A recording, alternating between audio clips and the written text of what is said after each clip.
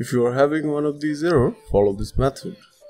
The first thing you need to do is open your favorite browser, go to Google and search for dtdx9_26.dll and choose any result. I'm choosing the first one.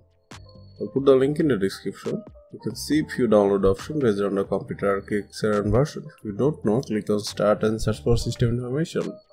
Here you can see mine is a 64-bit PC. So in this case, I'll be downloading the first one. You can read the instruction here. As the download complete, hit open. Inside the downloaded zip, we can see the DLL unit.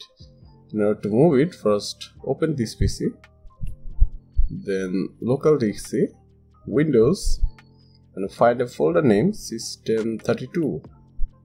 Here it is, and drag the DLL and drop, and click on continue to give administrator access. Then go back and find another folder named syswall64 and similarly drag and drop. Click on continue one more time and finally restart your computer. This is the summary of the process.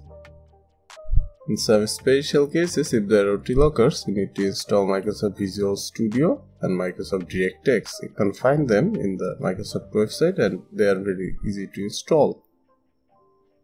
Do not forget to like and subscribe if you find this helpful.